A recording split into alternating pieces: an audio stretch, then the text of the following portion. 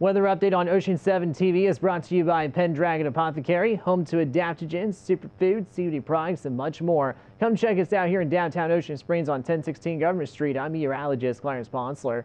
As we take a look at the maps from earlier today, we've been experiencing a little bit of tranquil weather. We've had some pop-up showers and storms nearby, but the bulk of it has been mainly towards our east in places like Mobile, Pensacola, and parts of the Florida Panhandle. Mainly due to these troughs of low pressure that are in place for tonight. We're under generally high pressure for this evening. We're not going to expect a lot in the futurecast. Parts of our viewing area, especially to the west of Ocean Springs, Biloxi, are in that heat advisory until 7 o'clock tonight. There may be a storm threat late here in Ocean Springs and a low of 79. A few more storm threats for Thursday afternoon at a high of 91.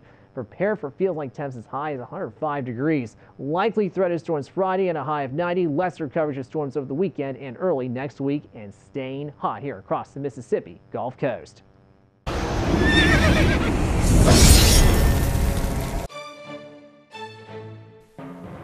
Pendragon Apothecary, offering ancient medicines, herbal adaptogens to build immunity, and an array of mushroom powders and elixirs, and a complete line of CBD products, oils, teas, coffees, and gummies. 1016 Government Street, downtown Ocean Springs. Online, pendragonapothecary.com.